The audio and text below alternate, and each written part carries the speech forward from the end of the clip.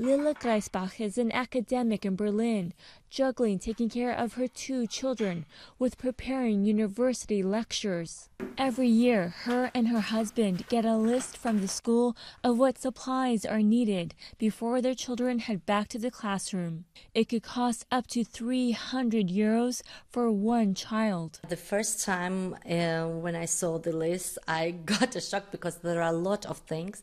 But on the one hand, it's okay that it's a very good structured and you know what your child needs, but it's very expensive. Families are facing rising costs in Germany. The National Statistics Office says that school supplies, like pens and books, rose between 5 and 13% in July last year compared to the year before. Parents in need of financial support can get €195 for school supplies per child. But the Berlin Child Protection Association says that's not enough.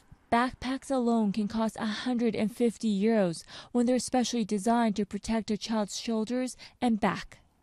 Costs also differ from state to state. School lunches are free in Berlin from grades 1 to 6. In Hamburg, they cost a maximum of €4.35. Students can get a free education in Germany even when they go to university, but some parents are increasingly choosing to pay, sending their children to private schools. One expert says that this could be due to rising immigration to Germany. When you ask them what is better at private schools, they say the educational program or the curricula or something, but in the most cases, also in Germany, is that the share of migrants, the share of poor children is even lower, and that may be one thing what has impact.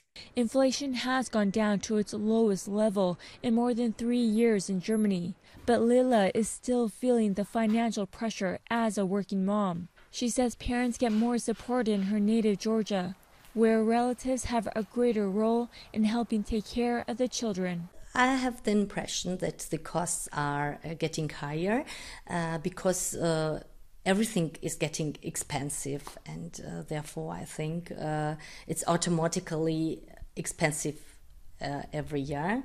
On top of all of the costs, she also has to pay for a babysitter after hours while she works.